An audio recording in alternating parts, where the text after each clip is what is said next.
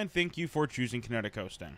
In today's tutorial, I will be showing you how to disable online mode on your Minecraft server. So without further ado, let's go ahead and get right into this, shall we?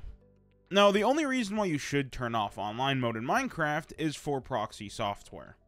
In some cases, you are running a Minecraft network. With this, some of your servers will need to be turned from online mode to offline mode, so players can connect through that proxy.